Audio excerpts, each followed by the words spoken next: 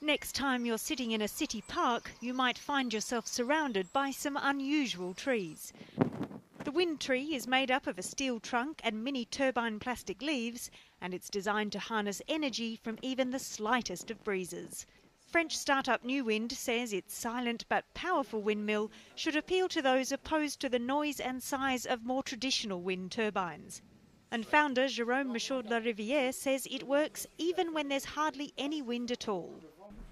The main advantage of our technology is that it works with a very small input of energy and turbulent energy, so it will work with 2 meters per second of wind, whereas other machines need 4 or 5 meters per second to get going.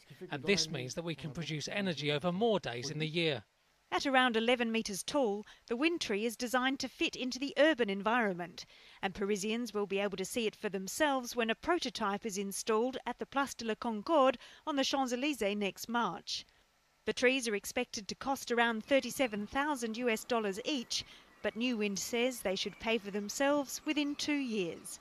The company hopes to start mass production by early 2016.